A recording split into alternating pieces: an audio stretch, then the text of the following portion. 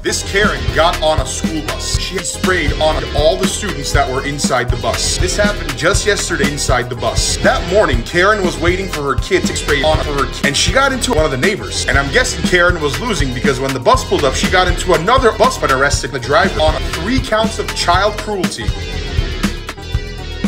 But Karen decided if she can't win the arguments, the next best thing she can do is get within the driver's butt, and she sprayed 7,000 students that were inside the butt. It's expensive to be a Karen, it really is.